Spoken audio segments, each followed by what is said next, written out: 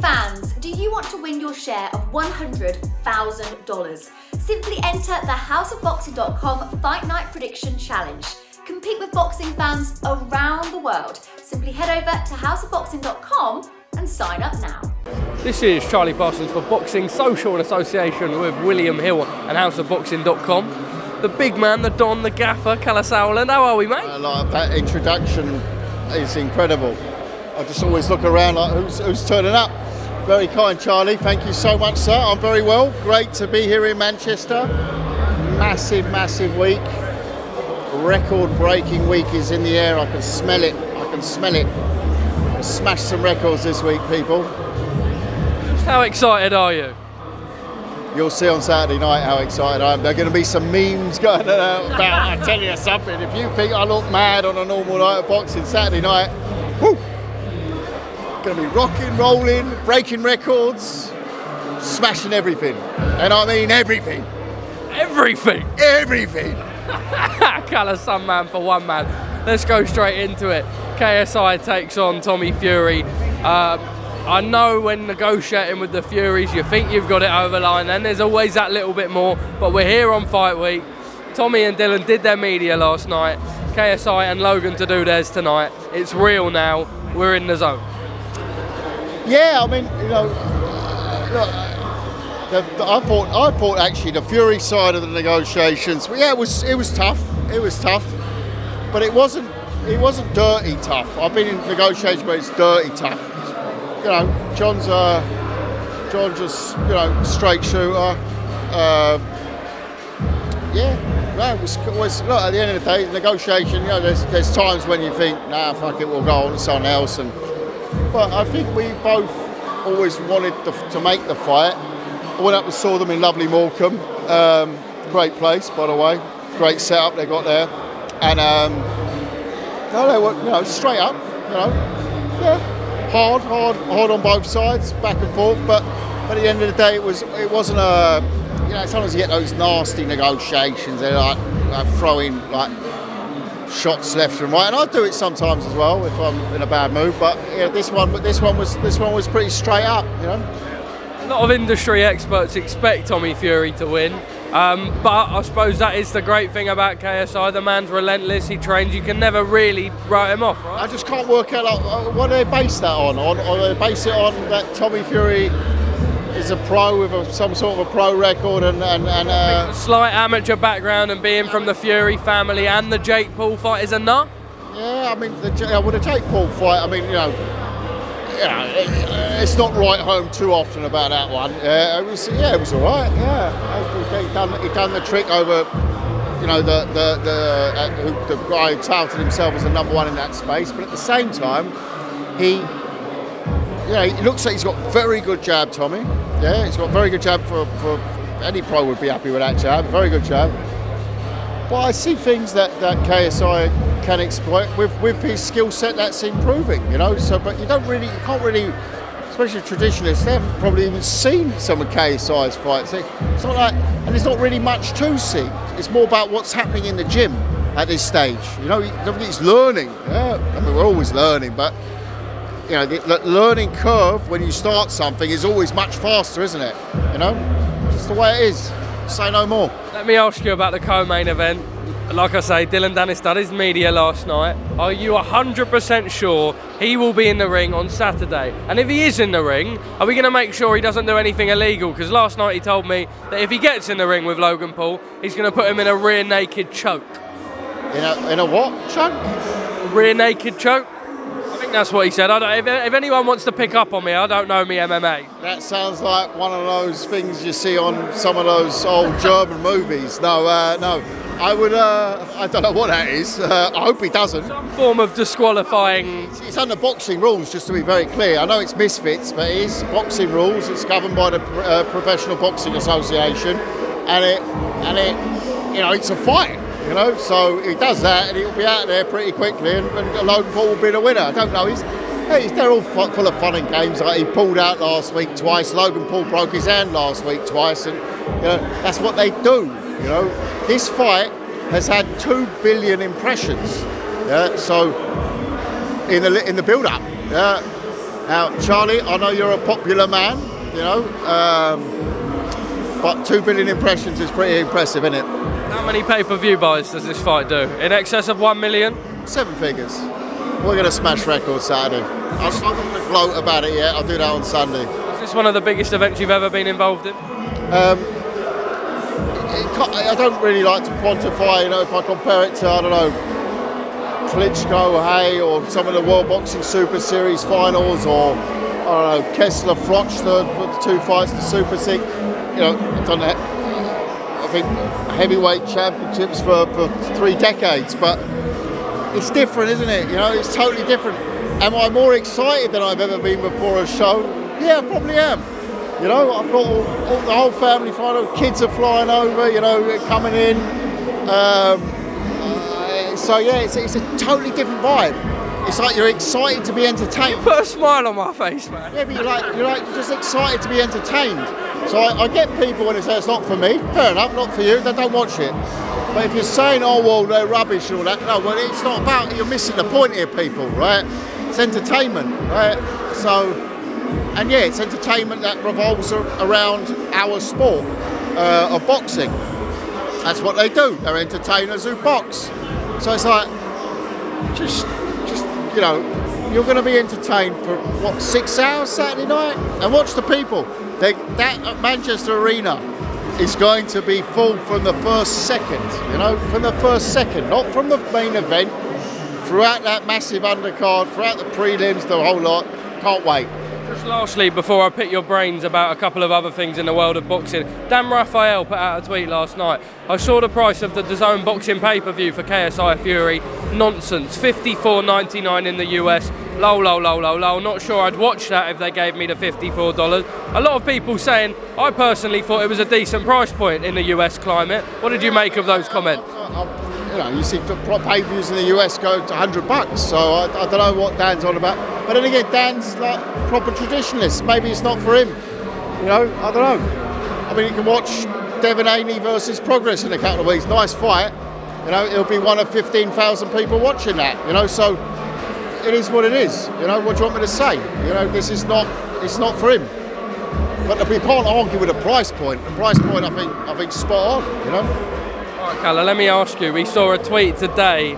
Let me just read it out. I want to make sure I get it word for word correct. Eddie Hearn has reportedly now agreed a deal to stage Chris Eubank Jr versus Conor Benn on December the 23rd in the Middle East, likely Abu Dhabi. If they're not able to do it in the UK due to an ongoing appeal in Benn's UCAD case, which may not be heard till December, January, Kalle, does this fight happen this year?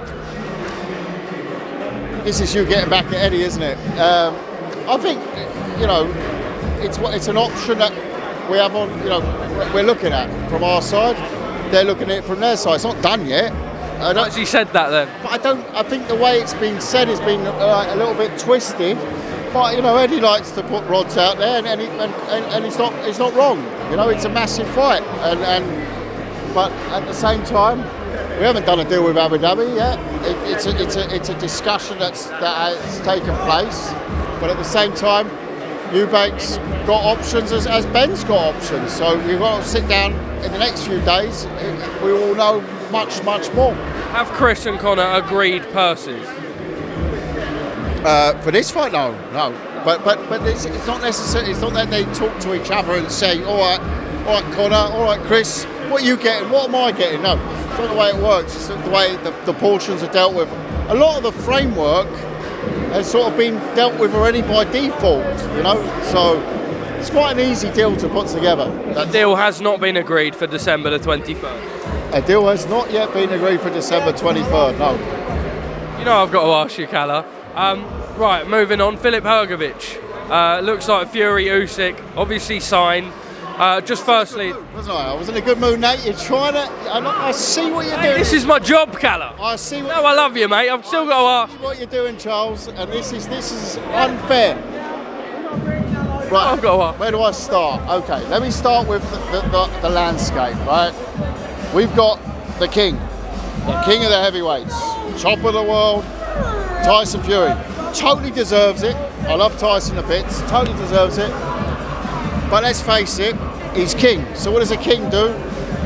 He waves his thing about, right? he absolutely takes the chronic piss, right? Why does he do this? Why does Tyson take the chronic piss? Because he can. He can take the chronic piss because he's Tyson Fury. He's king of the heavyweights. He's earned that place so he can take the chronic fucking piss, right? That's what it is. He's earned that. That's what he's earned, right? Now, here we are, the challengers, right? Coming through, riding through. Now, whilst the king is doing that, you've got like a prince. The prince is Usyk, right?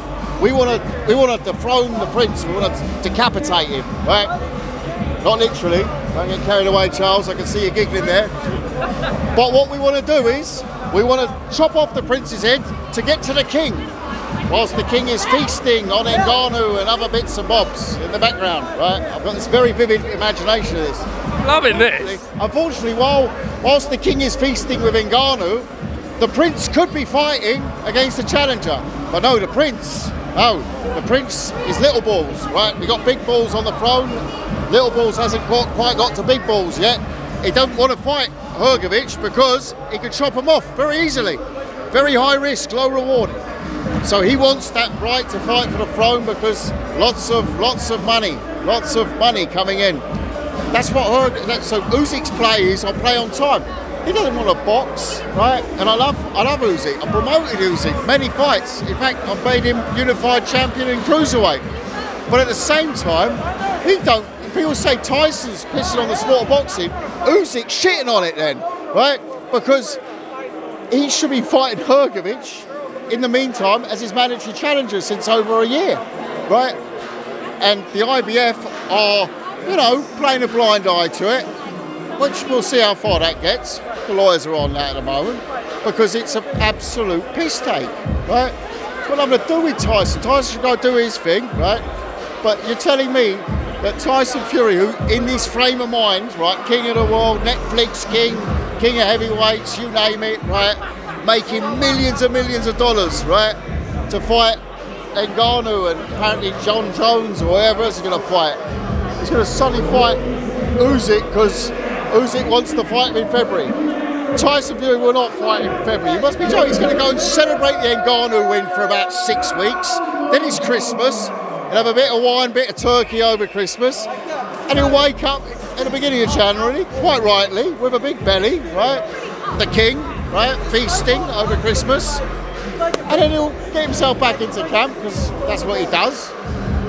And they get into shape for a fight. And that might be Usyk in May, June. The problem is, then slowly, Saudi Arabia closes up. So we'll probably end up with that fight on the other side of next summer. Why? Because the king does what the fuck the king wants to do, right? That's what it is. And I can't begrudge Tyson because that's what he's earned. He's gone through that. He went to Germany, dethroned the king at the time, Klitschko, who was on that throne for 10 years, done that. And since that day, the heavyweights have been different. So he's earned it. But this isn't a thing about Tyson and Hrgovic, is it? We're not even talking about that. We're talking about Hrgovic, Usyk, and it's still something that, there's a lot of weird shit going on. I saw today, Otto Wallin is suddenly above... number 3, number 2. Which is very odd. I'm sure they'll put a protest in against that, but at the same time, it's like I'm looking at it and thinking, like, what the is going on here? It's weird. Would you like to make Joshua Hrgovic? It's just arrived. Danis has arrived. It's in the house, so it looks a good nick. What an entourage. Quite an entourage. The Americans love an entourage, innit? If I was they do, don't they? Boxer, I'd literally have 4 people. Well, that's it. Come for a row, innit? Just quickly. 400. Just quickly, Kalle. If whatever happens with Fury and Fury Usyk happens, do you try to make Fury Joshua given the IBF Otto Wallin thing for the IBF? Say again. Do you try him? Sorry, God, can't even speak. Anthony Joshua versus Filip Hrgovic. Is there something you're not telling me? You've got an idea of how I can make that fight? Hey, always good for business, Kalle. I'll nick AJ off Eddie and I'll nick Fury off Frank, and then we'll make that fight. I meant to say Joshua Hrgovic. You heard it here first. Me and Parsons. We got the ideas. New business associate. Joshua Hrgovic. You like to make that? Great fight. Does AJ take that fight? I don't know. AJ's ballsy. To give AJ is a ballsy fighter. He does throw his hat in the ring, you know. He did it in the rematch with Usyk, where I think, and everyone else thinking, he should have waited with that rematch. But he's never turned the fight down, has he? Kalle, you've put a big smile on my face this afternoon. Lastly from me, will we see John Fury fight on Misfits? John Fury fight on Misfits. I'm looking for an opponent as we speak. John Fury, don't worry, we are looking for an opponent for you now. Boris Johnson turned it down. I did ask Boris. John wanted to fight Boris as a warm-up. Genuinely? No, not genuinely. Hey, that would have been the best fucking... That would have been bigger than this, Kalle. Ask him whether he would fight Boris Johnson, because I'd like to make John Fury versus Boris Johnson on Misfits.